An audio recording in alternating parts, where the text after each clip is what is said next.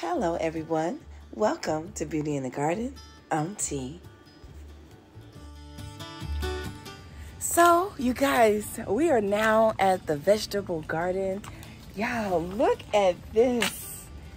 Down here they have some summer squash, and then right here, guys, the tag has fell over and I am so curious to see exactly what they have, but I'm not sure. This actually looks like parsley, you guys. This right here looks like parsley. I'm seeing some green zucchinis. And yep, I lied. So one of them are, so down there is cilantro. So they actually bordered this with cilantro right here. Some celeriac right here. Then they have some winter squash right along here. All right. And then look at this. Oh, y'all. They have so many beautiful, beautiful plants here. Down here they have some acorn squash called honey bear. Never heard of honey bear. So acorn squash obviously looks like a little acorn, but this one variety here, I'm not sure if this is a dwarf variety or not, because they do have this untrellised, so I'm not sure. But along the bed, they have literally put cilantro. So that's what you guys are seeing. Some Greek oregano that you see right here. Now this will actually run and actually fill in this area. And you could tell how they have things spaced a lot closer than a regular farm style garden will be, and they grow massive. So these are actually newly planted plants, so you always going to have time in your garden to plant more veggies. So you guys just keep on planting. What? That's literally just so just keep planting. Yeah, what is that? Weeping willow. Yeah. So down here they have sweet mama squash there. And then as we go along, they have some tango celery here. I mean, look at this. This is absolutely beautiful. It's simple. It's, you know, everything has a space. They use every bit of this garden space. Look at, they use it all, the entire border to keep on planting. If you don't want to plant cilantro or things like that will go in and out really fast, plant onions or some type of bunching onion in front. Look at this. This is mini pumpkins that they have here. Then over here they have some sunflower that is growing here. And then right next to this is they have some borage. Great to grow as well. Very beneficial for your pollinators as well. Then they have the Mexican sunflower. How gorgeous is that? Look at that. Ain't that pretty? The Mexican, this flower is so pretty. So pretty. Look at that. Oh, I saw it. It's gorgeous. And then over here, they have some bunching onions. So look, you can really pop in a great deal of plants. And right here is some dill, some red onions, and look how tightly packed these onions are. If your onions don't have enough space, they actually would just push themselves straight on up like a torpedo, okay? Then in here, they have here some basil. I just want to do it. Strawberry mint. Oh, I wonder what that smells like. It smells like regular mint to me. Really? I smelled it. No, I don't. I didn't get no You gotta strawberry. rub it. You rubbed it? I was trying not to rub it. They're good, rub it. It ain't gonna kill it. You smell the sweet undernote. That's different. We got we got the mojito mint. You guys, I'm really loving this big size pot. You probably won't even have to plant anymore. Look at this size pot. I think these are maybe 15-gallon pots right here.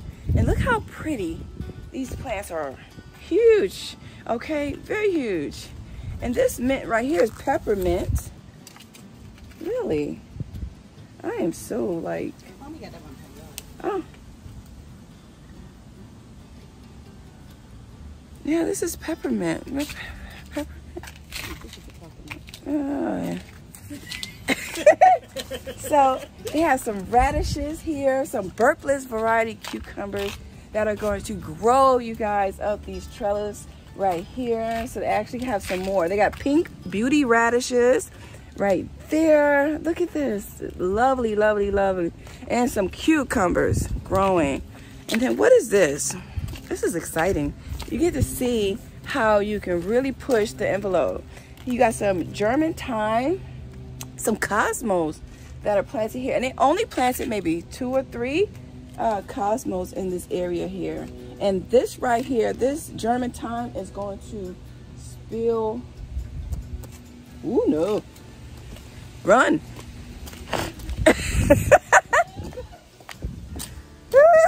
You guys. Let me show y'all something. I'm not gonna get too close, but I'm gonna show y'all. Let's see.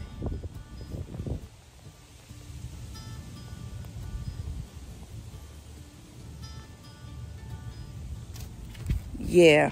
Well, I'm not gonna get too close. I just want to enjoy my vacay. Okay. So right here is the this is nasturtiums. So nasturtiums are really good. I don't know if you guys know this. You can enjoy the flowers and the leaves. They do have a kind of nice little kick to them as well, but they are really good to enjoy. You can enjoy the flowers and the leaves. Why not enjoy it all, right? And then they have here some yellow carrots that are growing. This is a sweet pepper. I don't even know how you pronounce that. How would you pronounce that? Goche? Goche? Goche? Goche Doro? Capri. No, not that. This. Goche? Goche? Daro? Daro? Daro? Roll with it. Yeah, we're gonna roll with it. We're gonna roll with that, okay? And then we have some purple haze. This is basically a nice purple carrot. All right, and then over here we have just some sweet bell peppers called summer sweet. And then they have, what is this? Sugar snack carrots that's planted. And I don't know if you guys can see these little fine lines of carrots. So you can always pinch out the ones that you don't want and then keep the ones that you do want. So this is how quickly you can easily pack it in here. So this one right here is the giant Marconi. This is a sweet bell pepper. Delicious pepper. If you didn't ever grow it, try to go ahead and grow it because I do have the giant Marconi in my garden. All right. And then last but not least here is they planted up some French marigolds along the bed and some curly parsley with some eggplants. All right. And I think that is absolutely cool with the Italian dandelion. So if you do not want to mess with your own dandelion in your yard, you can always grow it from seed, and that is the Italian dandelion. All right. And this what shocks me is that they are growing greens, and they have broccoli right here, some purple cabbage. Red cabbage. This is the red cabbage. Red cabbage. And what is this one? This one is amazing. Amazing? Mm-hmm. What is it though? Cauliflower? That's what it says. It just says, oh, amazing. Yeah, Looks like cauliflower. Looks like cauliflower. Cauliflower. And this is some more marigolds. Yeah, French marigolds. And the French marigolds. So this is really nice. You got some snapdragons that are growing. Great pollinators as well that's in this pot. Now this is what they call a triple-headed rose. It's so Look pretty. at that triple-headed rose. Gorgeous. Ah! I would be broke if I ever get my hands on anything such. Because where I live, you guys, the variety is slim pickings. So you get the same varieties. But yes, here I get to see it all. But I'm glad I guess I don't have them because I'll be broke. Oh my goodness, Trishawn, look what they did here. They popped in some potato vine. I was just about to go look at that one.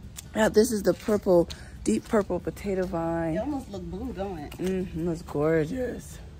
It's really But this pretty. pot is massive, you guys. I can't even imagine. You see that what they have to anchor this this hanging basket. It's a lot. It's a lot. I'm really liking how they put the coleus at the top. I definitely think I'm going to use some of these ideas at the house. So, all right. I'm heading off, you guys. I'm going to enjoy this beautiful scenery.